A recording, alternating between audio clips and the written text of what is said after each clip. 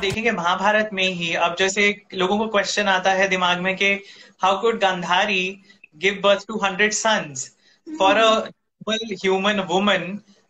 100 बच्चे कैसे पैदा कर सकते हो? अगर आप एक एक साल में भी कर रहे हो, you are pretty old, you know, you are not, it's not possible humanly. सो उसकी भी स्टोरी है that you know she did not give birth to 100 sons, she actually give birth to a undeveloped foetus, जिसको व्यास, जो again एक ऋषि थे, and again I am saying again जो rishis are, they were the scientist of previous era, you know. वो जो व्यास एक ऋषि थे, उन्होंने आके उस अनडेवलप्ड जो फीटस था उसको उन्होंने 100 पार्ट्स में डिवाइड किया, 101 पार्ट्स में एक्चुअली डिवाइड किया, and then they were put in a separate, you know, sort of incubators, जो हम आज के हॉस्पिटल्स में देखते हैं, जो न्यूनेट्स बच्चे जल्दी पैदा हो जाते हैं, प्री टर्म बेबीज, उनको इनक्यूबेटर्स में रखा जाता है। सो ही placed them in earthen pots that were filled with warm oil. They were maintained at a certain temperature, and उनको एक डार्क प्लेस में रखा गया था। और the way the Kauravs were born is very very reminiscent of cloning, you know, where you take a stem cell and you create new you know, fetuses out of it, or new beings out of it, you know, because once the stem cells can be converted into any type of cells, and fetus that came out ultimately was a dead mass of cells. So these are probably stem cells, you know, fetus has stem cells primarily, and this has a lot of application in science today, in futuristic science, where people are saying that you can freeze your stem cells and you can use it later in life when the technology becomes available, if you want to regenerate some tissue, etc., etc.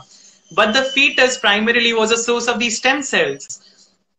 Similarly for the Pandavs, you know, we know that Pandu was cursed, that he will not be able to procreate, whereas you know, by a rishi, and if he tried to have intercourse with his wives, you know, he would die. That was the curse.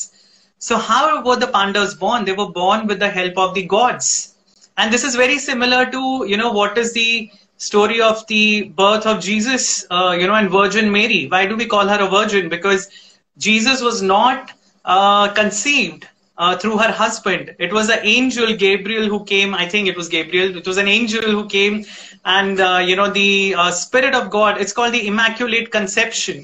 It's the same concept of the birth of Pandavas. Kunti was a very nice kid, and she had taken care of Durvasa Rishi for a long time. And Durvasa Rishi, you know, is a very very angry Rishi. He's notorious for giving curses left, right, and center.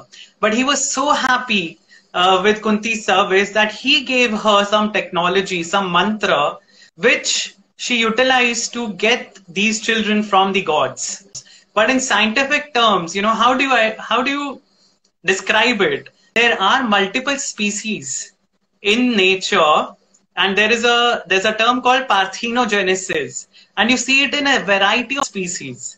You know, you see it in snakes, in fishes, in amphibians, in certain birds, in some reptiles, etc., where women alone, you know, the females alone can give rise to an offspring without the need of a male. बहुत सारी ऐसी descriptions हैं हमारे epics में, जो clearly they point out to something scientific जो हम अभी तक realize नहीं कर पाए।